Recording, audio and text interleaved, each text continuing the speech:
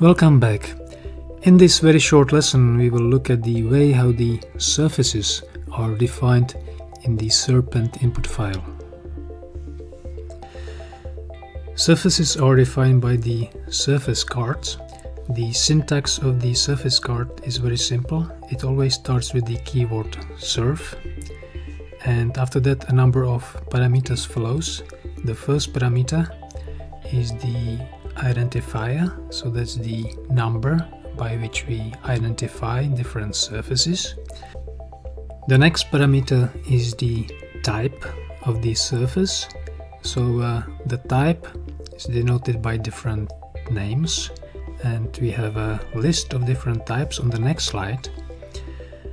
Now, depending on the type of the surface, there may be one or more parameters that follow after the type parameter.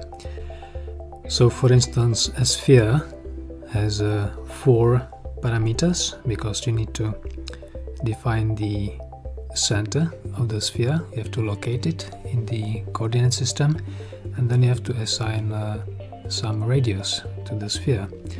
But for instance, a plane which is perpendicular to some axis has only 1 parameter.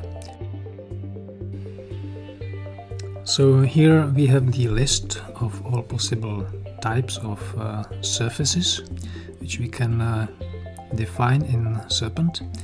So for instance, a plane perpendicular to the x-axis is denoted by px name, and it only has 1 parameter, the coordinate at which the plane crosses the x-axis. A sphere has 4 parameters, the coordinates of the center and the radius. We are going to be using cylinder surfaces parallel to the z-axis, so for this type of cylinders you need to define only the xy position of the center and the radius.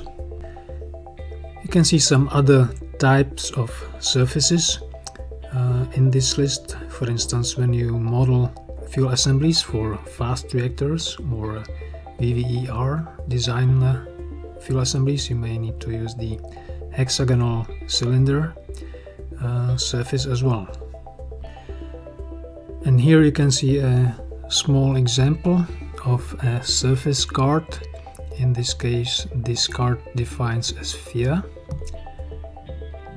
and the center of the sphere is positioned at the origin 0, 0, 0. And we can see that the radius of the sphere is 10 centimeters, and we can see that the sphere is assigned the identification number 11. And that's all for this lesson. Have a nice day.